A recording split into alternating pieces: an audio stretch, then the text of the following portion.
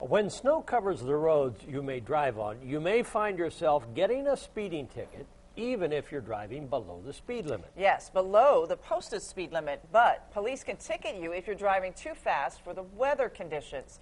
It's a law that's been on Indiana's books for a while, and News 10 has told you state and local police are working to enforce it more often. The News 10's Louisa Moeller joins us live in the studio with how it's enforced and how you can avoid it.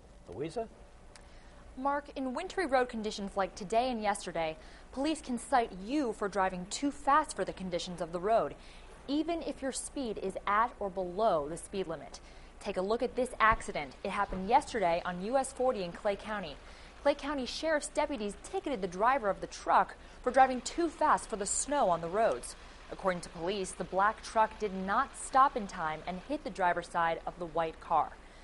So how can officers tell and prove you are driving too fast, especially when road conditions are constantly changing? Clay County Sheriff Mike Heaton says police officers use their own judgment to determine if you're going too fast. While that may seem subjective, he says they have lots of evidence to support their decisions. Sheriff's deputies have cameras in their cars that can videotape the conditions, as well as the actions of the driver who's going too fast. They also take careful notes about the weather and the roads. If there's an accident, officials will check a device in many newer cars that records the driver's speed before impact. All that information helps support an officer's reason for giving you a ticket, just in case you challenge it.